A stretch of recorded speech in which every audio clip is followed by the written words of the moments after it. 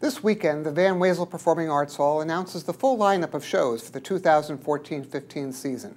Now, we can't reveal everything to you yet, but tickets already are on sale for some shows and performers.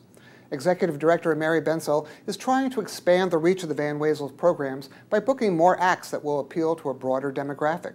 So you can expect shows that will appeal to the hall's traditional older audience and some programs that should attract younger people as well. You'll find a little bit of both in the shows already revealed, like country singer Martina McBride and jazz artist Diana Krall.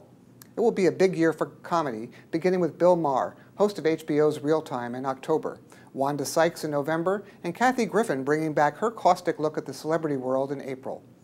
Dance fans will be able to watch the top 10 from this summer's So You Think You Can Dance and get reacquainted with the gender-bending Le Ballet Trocadero de Monte Carlo, which has been absent for many years. Alvin Ailey also is coming back. Broadway star Brian Stokes Mitchell will be the special guest of the Cincinnati Pops, and the Boston Pops will be back with conductor Keith Lockhart. The Tony-winning hit Jersey Boys will be in Sarasota for a full week, telling the story of the rise and fall of Frankie Valli and the Four Seasons. Audra McDonald, who charmed a small crowd a couple of years ago, will be back for the second time as a record breaker, now that she's won her 6th Tony Award.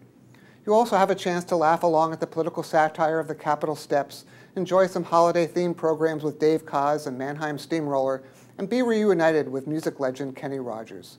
And that's just the beginning of what will be featured in the coming season.